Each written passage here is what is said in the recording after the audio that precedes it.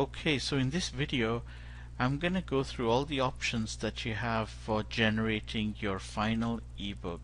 So once you've compiled your ebook in this application, you need to go to export, and there are various options in export, and we'll go through briefly each of them.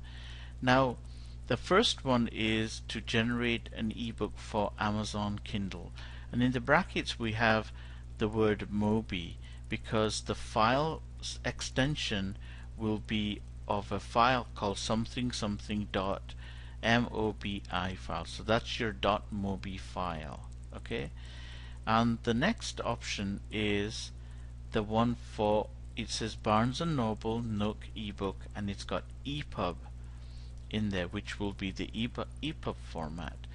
Now you see another option which says generate ebook EPUB format ebook, which is a general EPUB format.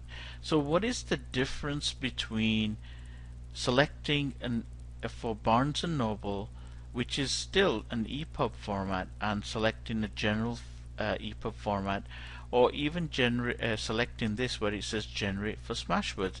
It's still an EPUB format, and once again here we have generate for Lulu, and once again it's an EPUB format. So why do I have so many different options when they all create the EPUB format?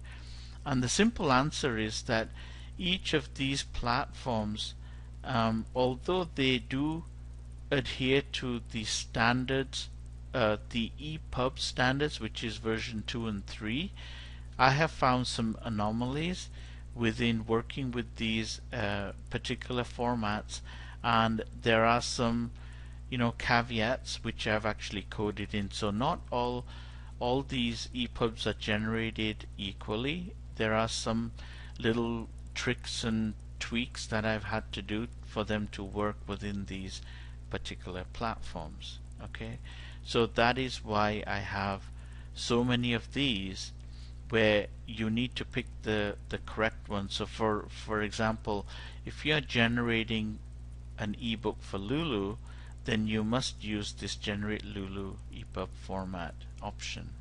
Okay, because there is a slight difference between the way the books have been compiled, and this is just stuff that I found as I've been doing my research, and then people are emailing me back, my customers, and saying that, oh, this doesn't work, and I do some research and I find out why. And mainly because the platforms, they don't adhere to 100% of the EPUB standards, and I've had to do some tweaks. Okay, and then once we've gone through these, we have two more options. One is that we can generate a Word a 2007 file whose extension will be a docx, and one use for this type of file would be that if you want to send it to a friend of yours, a lot of my customers actually have people in the Philippines or in India that basically proofread, do some corrections or whatever it is. Then you can always send them this kind of file where they can make their modifications, and then they can send it back. And the same with the PDF. A lot of the places like CreateSpace and others where there's a physical book, you can send a PDF or you can send a Word document. Well, these formats are definitely worth looking at if you want to send somebody a PDF version.